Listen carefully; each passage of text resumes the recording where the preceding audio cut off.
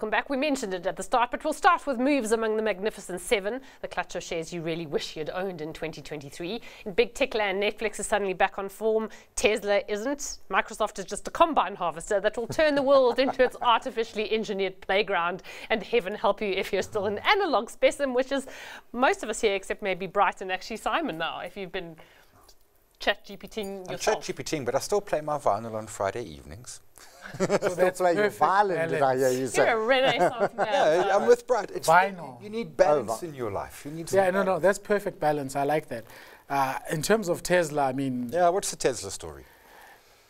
I think it's just the bad news, the headlines around people not wanting enough EVs, while Europe is still buying them, in mass. But 2 the million growth sales for the year is not there. Model 3 is the most popular car in the world. Record year, by the way. Yeah, Model 3 is the car to beat, but the problem is there's still BYD and other companies that are coming out of the East. Yeah, you got to look at Tesla in a different way. It's not a motor company.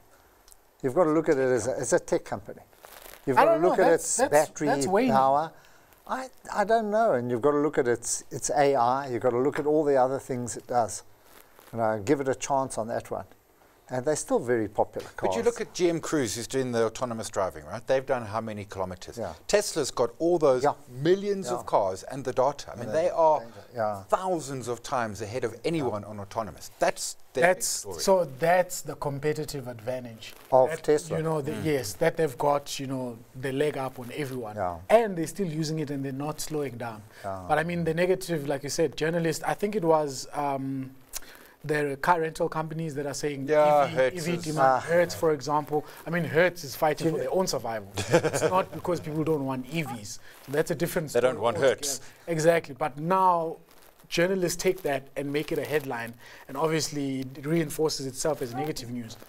You've got to learn to drive an EV. That's why. If I suddenly went to Hertz and they said, do you want an EV? I said, not on your life. I've never driven one. And believe me, it takes a completely different application to drive an EV. And have you seen the Model Y steering? It's not a steering wheel that it's a thing that looks like a TV. And apparently you put your foot in that accelerator and your head flies in the boot. Exactly. So I think, so if this is first time buying and first time driving an EV, don't go to Hertz or anything you've got to practice at home. Yeah. You need to adapt first. Okay. Okay, what about Microsoft becoming a $3 trillion company? Is that just inevitable? I mean, that's 3 times bigger than the JSE. Yes. I know. Just to put it in perspective. Sure. Yeah. Yes. And if you put Apple on, put them together, that's 6 times bigger than the JSE. You take the Magnificent Seven, then it's just infinity. Yeah. But Microsoft, I was actually looking at the chart, and you look at that last decade under Obama, and then Satya Nadella came along, and he just... It changed the whole model. Absolutely changed it. And it was more than just going into AI, more than just going into cloud. It was small things, like on a Mac, my Office was like 10 years old, and now suddenly it updates every other week. Subscription-based software as a service. I think he took that approach of SaaS, and it's working out. In terms of, people always say Steve Ballmer didn't do a great job, but apparently most of the things actually came from 2008, 2009, and guess who was then? It was his baby. And then obviously the current management is taking it to the next level. But he was there when they were being founded, and he said yes, and gave a thumbs up. Confidence in Steve Ballmer. I know that he owns... Even Cloud. Cloud was Steve Ballmer. He was a weird owner, and he bought Nokia, for goodness sake. But you can't do with Office without Office 365. But I now pay like $1,000 a year. I get 5 licenses, 5 terabytes a day. Your spreadsheet, your Word, everything. It works across all my platforms. Yeah. Well, for the doubters who ask, where's SA's AI? We give you Karoo. Because if your driving isn't up to speed, your insurance premiums are going to know about it. Only SA has now fallen back on its growth engine, although thank heavens for local earnings when you're going large abroad. We're still seeing very strong growth coming through in South Africa, but clearly where we're seeing the real growth coming through now is in Asia and in Europe second. So South Africa is going to be traditionally our fastest growing segment to now Asia is first, then it's Europe, and then it's South Africa. The growth and our presence in these regions not only allows us to continue to grow our business sustainably, but it also brings a lot of insights that we obviously transfer to South Africa. Okay, now you can. Yeah, I'm saying this is the AI we don't need. I'm already struggling with Discovery, asking me to, drive between 60 and 80 kilometers I an hour. I drive a Roadster. You're not putting a tracker in my car. Exactly. Roadster. Not happening. No, I'd be banned from driving if they had to track the way I go over those bumps. That's whatever it is, yeah. Exactly. Because you're looking at your phone. No, I'm not. I just get impatient. Stop over the speed bumps or around the speed circuit. You're definitely not EV drivers. I drive an SUV, so it's worse because I want to ram those bumps. and I'm like, oh, Discovery. No, we don't need that. But I like the fact that that technology is coming from home. I mean, it's something to be proud about. Yeah. And do you like what they're doing? Their earnings were up. They took an impairment, although they said then, I think in the next set of results, that would work through the system. Yeah, for Kazuka. What do you make of it? I watch this company carefully. I'm indifferent. I'm neither bullish or bearish. I'm just trying to learn about it. And I can't get a grip on the business. And mainly the share price goes all over the place. It just winds its way sideways. And there are a lot of people who like it. There are certainly a huge number of supporters. But I don't know. I just can't get in. When I say I can't get into it, I don't know. But if you look at the rest of the South African market, it's holding its own because most companies are actually going down. It's flat, in green. Yeah. I try to look at Mix as well, which is now in the US. Same thing. Never got a grip on this kind of thing.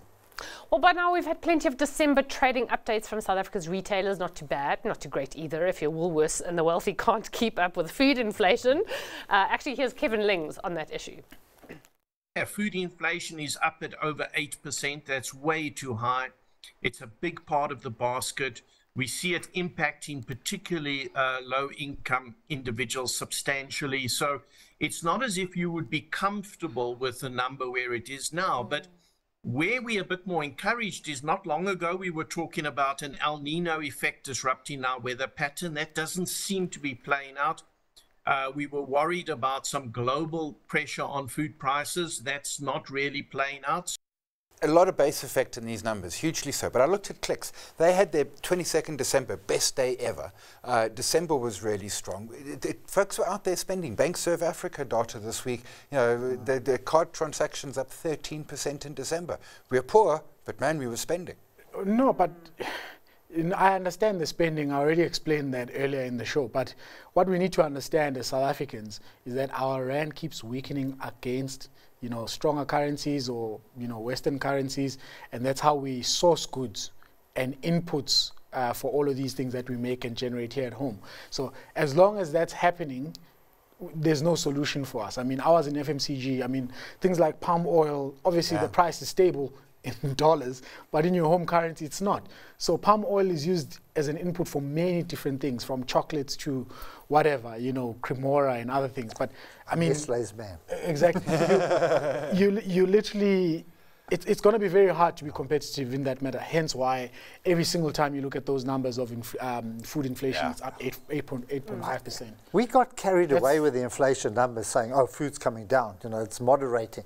It's only 8.5%. Only 8.5%. That's crazy. And when you're getting, if you're getting any salary increases, they're probably more like 5%, or maybe in the midpoint of the Reserve Bank's target range, which is 4.5%. Yeah. And your food basket has run away with you. I was looking at the price of olive oil yesterday, and I was horrified. I realized sounds a bit middle class, but it's not entirely so. But probably 2 months ago, when I bought a bottle of olive oil, it was 149 Rand. It's now about 229 Rand. That's an astounding jump. I remember when it was $40 not so long ago. But that's why I think you can't, this core inflation in headline, it's rubbish. We're much more headline than we are core. We fuel and food. You can't just ignore it, rent and all the other stuff that goes in. And it's like EBITDA, those are the two things I can't stand, EBITDA and core inflation. These are real. It's a real, food is real. For most of the people, that's where their entire salary check goes, And this is the argument, and I'm sorry, I'm going back to kind of the first part of the show. We talked about the SARB and, they left interest rates on hold. Brian Cantor from Vestact and Graham Barr from UCT have argued in various pieces for the Financial Mail in the last year that we are just on the wrong track with regards to our monetary policy, because the thing that affects our inflation is the rand. And if you don't have any growth, which you're not going to get any chance of if interest rates are so high, if you're borrowing at 11.75%, I mean, I don't know how you afford that. There's going to be no growth, and if there's no growth, the economy is going to weaken, and the rand's going to weaken, and inflation. It's a vicious cycle that we found ourselves in. Yeah. So the rand, if you take the inflation differential, which is the level at which we depreciate, if the US is coming down to 2 and we're still in the 5s, if you looked at the latest thing, that's a 3% per annum. Now 3% doesn't sound like a lot. Just compound that. Well, to Bright's point, that's 3% onto palm oil and everything else that we bring in. Well, moving on to Sasol, under the cosh, and you can see why. No one likes a fossil fuel producer, and the chemicals market is in the dwang, which is why the shares on the bargain basement rack. I love it. You know, my crystal challenge, I'm putting everything together. What are the 3 companies that everybody's choosing? Sibanye, Sasol, Pick and Pay. The dogs. Every dog has its day. I don't know. When I was on holiday in December, every time I glimpsed at Twitters, everyone was like, Sasol's going to the moon. Well, did you see the numbers? No, but did you see the numbers and what management was saying? I don't know, man. It's tough. It's structural. It's tough, and it's not fun being Clearly, none of you have read the cover story I wrote this week. On Sasol? Yes. Yeah, I saw that. Oh, well. Did you read it or did you see? No, I just saw the cover story. I saw the cover story. I'm still going to get my blow hands your on it. own trumpet on the show. I mean, if no one else is going to. But JP Morgan said they have an intractable problem, and I think that sums it up. They've got to go green, but the cost of going green is immense. They're a fossil producer squared. They make fuel from coal. And make it from cheap coal. I mean, I don't really know how they work their way out of this conundrum. You either buy expensive coal or you buy gas, which takes away their profit. Yeah. So no real future. No, so maybe reconsider old crystal challenges. And you'd never say that BHP, the miner, has just been slapped with a $9.7 billion fine for its part in the 2015 dam collapse in Brazil that killed 19 people and contaminated kilometers of waterways all the way to the Atlantic. A Brazilian court yesterday ordered BHP and Vale to pay up. Can you hear the ka-ching among its legal teams? Corporates it's like when Facebook or Meta gets fined whatever billion. For them, it's just, it's a cost item, no problem. Cost of doing business, same with miners. Journal entry. Now, this is expensive, but that should never have happened. Yeah. You know, slime dams, that's a heavy engineering project that they should never have allowed to happen, especially a business like BHP, which is always a top miner. Well, anyway. Finally, you could call this peak middle class, but we say finally. Dog owners in the Italian province have been forced to provide a sample of their pet's DNA as officials try to tackle the scourge of dog doo-doo on the streets, according to Sky News. The plan means abandoned turds can be genetically tested and traced back to a dog whose owner could be fined anywhere between 50 and 500 euros. Just take a bag, we say. I know, it sounds like an expensive project. Yeah, like for what?